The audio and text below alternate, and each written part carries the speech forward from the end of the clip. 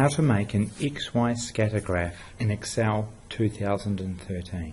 Here is some data from an investigation we've carried out with my grade 9 class. We select our independent variable, hold down the control key, select our final average of our dependent variable. We've now selected the two parts that we want to graph. Insert, graph, XY scatter. And here we are, a graph of our averages.